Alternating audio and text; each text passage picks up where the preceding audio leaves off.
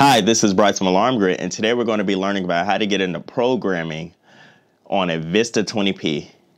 A lot of people like to add sensors, change entry delay times, different things of that nature, and it's usually a tad bit more tedious to do with the Vista 20p, especially because of the keypads that you're able to use and just what you have to do to get into programming.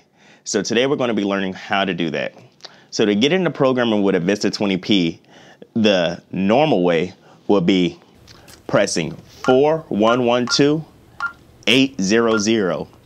If you have an alphanumeric keypad, you will then see the panel go IC 20.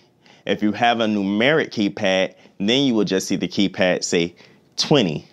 You can do normal programming with a numeric keypad 20, but you're not able to do deep level programming, as in choosing communication paths, etc. So we usually recommend using a alphanumeric keypad when doing deep level programming or programming in general, just so that you won't be programming blindly. Because with the numeric keypad, even though you can get into the same fields, you won't be able to see the same menu options. The next way to get into programming is called the backdoor method. The backdoor method is a way that some people use to get into programming if they weren't giving their installer code by their last monitoring company. They moved into a house and don't know the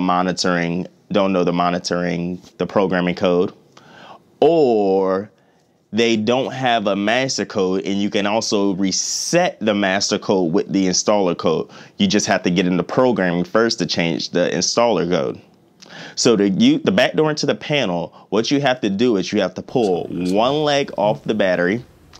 Then you have to unplug the transformer. After you do that, you plug the transformer back up, and then the panel, you have 50 seconds to get back to your alphanumeric or numeric keypad so that you press and hold down star and pound. Once you press and hold down star and pound on the keypad, it should say IC 20 or 20, like I mentioned earlier. If you by chance hear a long beep, that means you're locked out of programming, or whoever was monitoring before made sure you're not ever able to get into programming, which unfortunately means that you have to buy a new panel. You have to do backdooring with the Vista with the numeric or alphanumeric keypad.